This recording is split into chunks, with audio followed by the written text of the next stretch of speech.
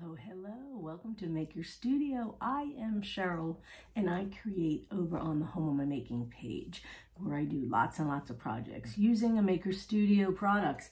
So today, I don't know if you guys have seen, but they have released tons and tons of stencils and all fabulous Christmas stencils. So I'm going to be using one of them today. So let me show you what I'm going to be using. It is called Reindeer Here. So this is like a 3-part stencil. The whole thing is 8.5 by 11, but it's 3 parts. You have the top part that says Merry Christmas. You have the graphic of some reindeers in the center and the words Merry Christmas on the bottom. So this is a lot going on in this stencil. A lot of detail, a lot of graphic design in here. And of course you got some words at the very end. So let's open it up. And if you are new to Maker Studio stencils, they are a tri-mesh adhesive stencil. So I'm just going to put this to the side. Always keep your little sleeve and that backing in there. So since this is a 3-part stencil, I am going to cut it out on the cut lines that they provided on this stencil. You could see them right here. Okay, so I'm going to cut that. I'm going to do a couple of projects with this stencil. So if you are hopping on now, don't forget, if you want to be in the giveaway for this particular stencil, tag 3 friends and share this video. And you could be in the drawing for this particular stencil. So what I'm going to do is I'm just going to take this stencil. Now, there's a lot going on in this stencil. You have the word Merry Christmas. You got a lot of swirls. You have a reindeer here and some greenery here. So sometimes when I see a stencil like this that has a lot going on, I think sometimes simple is better. So let me show you. I had gotten this cutting board at Dollar Tree. It's a bamboo cutting board. And since this particular stencil has so much going on, I'm going to put it on this cutting board, but I am only going to use one color because I want the stencil to actually be the star of the show. I feel like if I was to make it multicolors, and you could do that, I feel if you make it multicolors, it's going to take away from all the graphics. So I'm not staining this, and I'm not even going to paint the bottom of this. So I'm going to take some white gel art ink, and well, I declare, this is a great product because it's formulated also for fabric. And we have a bunch of squeegees. So I'm going to take this particular squeegee. I'm going to apply the product right over there, just a little bit. I'm one of those people that likes to do a little at a time instead of a lot. And if I need to go back and get more product, I will. So I just have a little bit on there. I am always going to hit the first time with this squeegee on the gray area, and then I'm going to pass it through.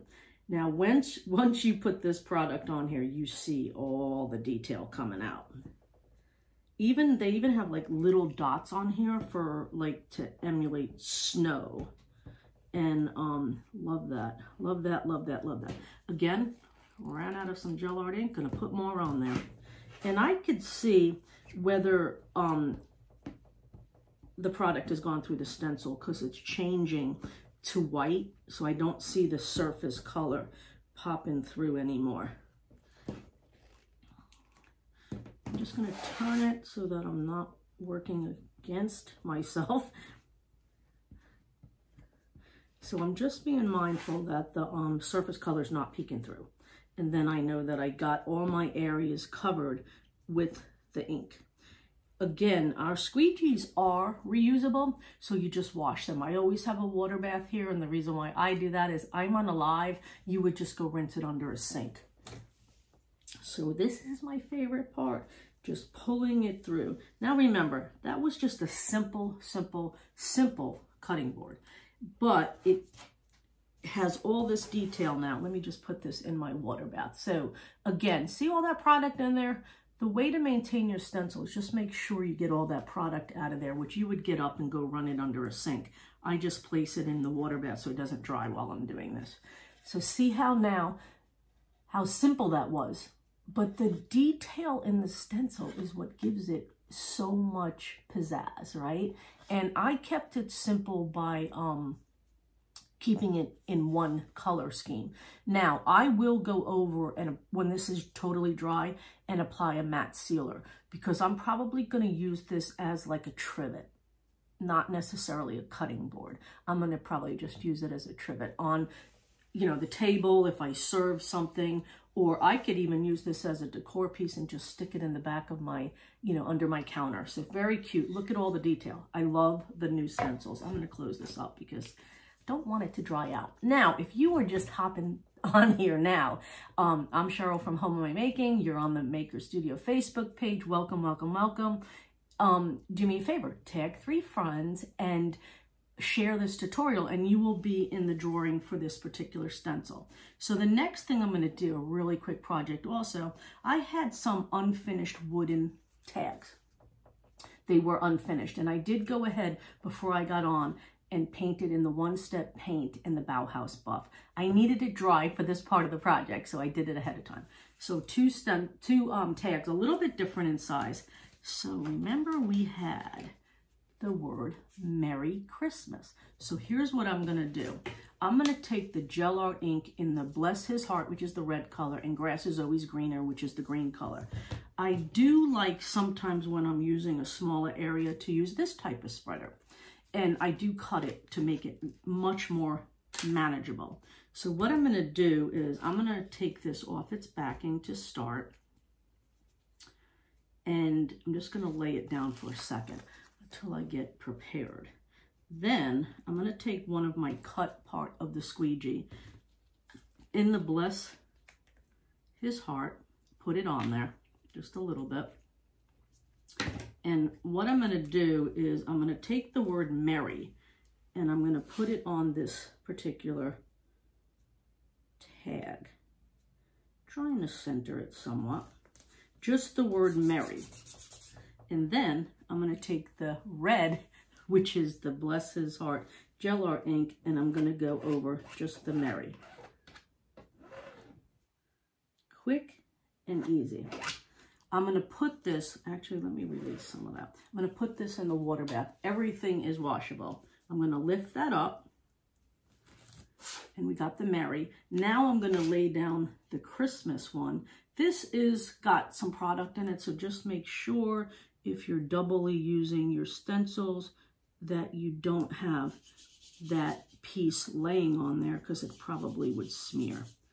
Oh, you know what? I didn't even realize there was an exclamation point at the bottom of that. So I'm just going to hang that over so that it doesn't touch. And then, remember I said I was going to use the Grass is Always Greener. I'm going to put a little bit on there and then do the same thing.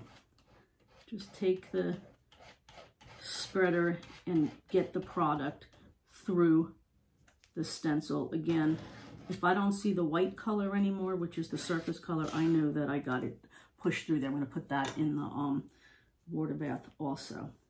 Now, I'm going to lift that up. So here's what I have. I have Christmas and I have Merry. I am going to heat set it real quick. Now, you don't have to heat set it. I'm just getting it dry so I can work with the tags. But you don't have to do that. It'll dry in about 15-20 minutes and you can proceed to the other part of the project. I am closing that. It's water-based, so you want to keep all your products closed after you use them. So just a quick dry. Now, again, you don't have to do that, but I did it because I am on a live. I'm going to take a little piece of jute. And then I'm going to, these tags have holes in them, so I'm actually going to put a piece of jute through them to tie them together.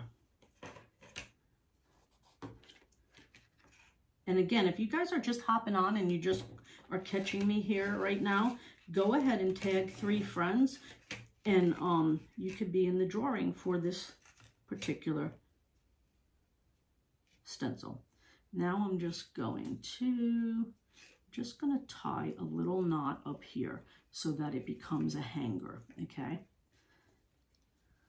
Just trying to keep them, they should be dry. I did heat set. Then I'm just going to take a little piece of ribbon and I'm going to together put a bow up at the top.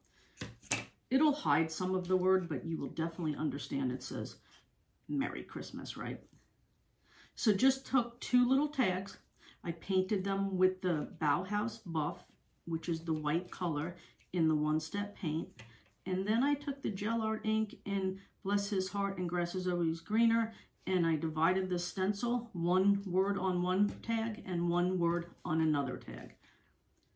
And then I'm just going to put a little simple bow. And you could add this to, now think about this, you could add this to a gift bag, a box that you're wrapping.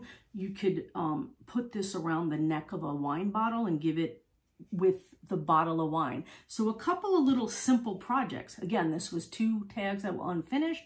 I used the part of the stencil that said Merry and Christmas. It is under there, you could see it. And then I took just a Dollar Tree little surface and then did it all in the white. I love the color combination of this. This is so simple, but look at all the detail in the stencil. That's where the magic happens, is in the detail of the stencil. So again, don't forget to tag 3 friends and share this tutorial and you will be in the running for this particular stencil, which is called Reindeer Here.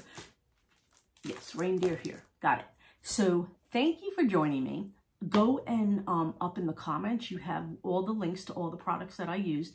Plus, just go check out all the stencils. There's tons more Christmas stencils that have been released for the season, and they're all fabulous. I can't even pick one that is my favorite. So thank you guys for joining me, and don't forget to tag 3 friends and share this tutorial. So thank you guys. Have a great day. Bye.